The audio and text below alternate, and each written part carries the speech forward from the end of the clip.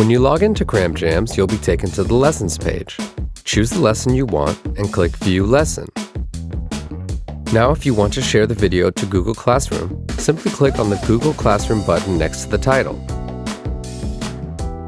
Choose your class and then choose an action like Create Material and click Go. Add a description if you like, and then click Post. You have now posted the video to your class. Your students will be able to use the link in your post to access the video for 2 weeks. You can share the PDF resources to Google Classroom as well. Choose the resource you want to share and click the Google Classroom button next to it. Once again, choose your class and then choose an action like Create Assignment and click Go.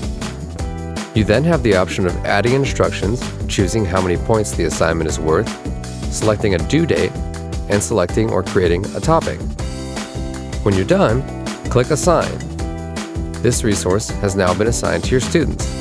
Just make sure your students have a Chrome extension like Cami that they can use to manipulate the PDFs. We'll talk more about that in another video.